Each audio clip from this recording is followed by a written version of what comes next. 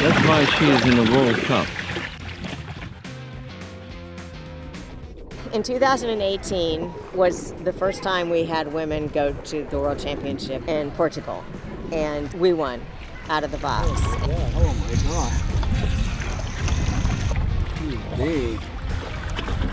The United States hadn't won a gold medal in 62 years, and for our premier event as women, we brought home gold for the U.S.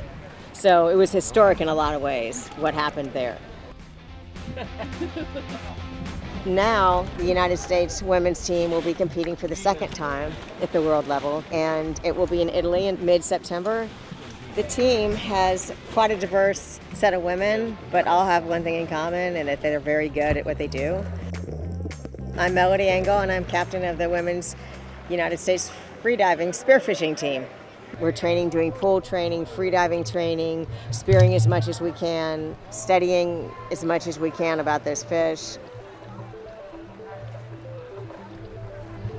So we've got Rosabelle. She was born in Cuba and found out when in her 20s she had a 6-minute breath hold. It was really by accident. Everyone was holding their breath at college, and it was my turn, and I did like 3 minutes and a half, which I didn't even know that was good or bad, and that's how it all started.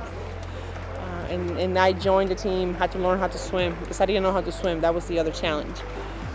But eventually I was able to, perform in competitions in pool only. Then I moved to the States, and that's when I found out about freediving for depth. And that's how I got involved in, freediving and then spearfishing. So how old were you when you learned to swim? I was around 20 years old.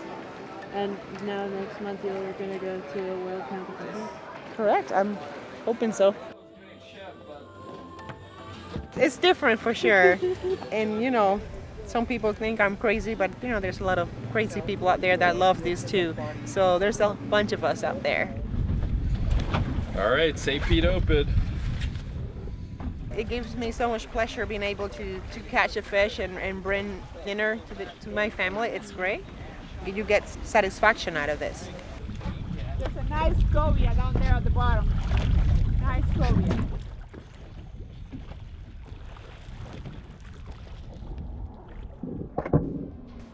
So it is a different perspective coming from scuba diving. Like I felt like I was one with the ocean, like more on a level playing field from a hunting standpoint, because it's hard to go down and hunt fish without any air supply.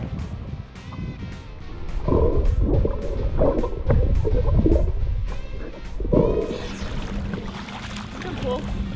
Yeah, pull. It's a pretty heavy one, huh?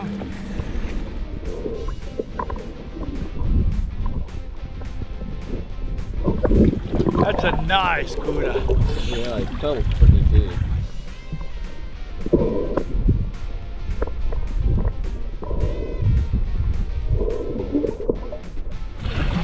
But definitely a good feeling when you get that shot.